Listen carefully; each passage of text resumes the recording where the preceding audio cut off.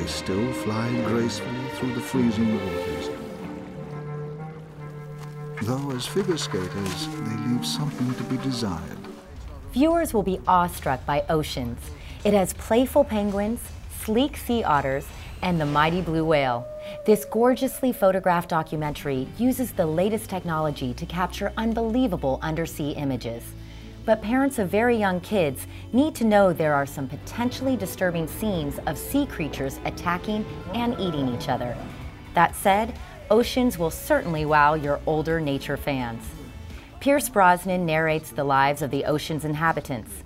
Sea animals from the South Pole to Monterey Bay are seen in their natural environments, and the filmmakers take you so close, it's magical. He doesn't take kindly to trespassers. So if he finds one, look out. This documentary is about the natural world, so the theme of survival is front and center. Although there's no blood, the life and death battles are clearly shown.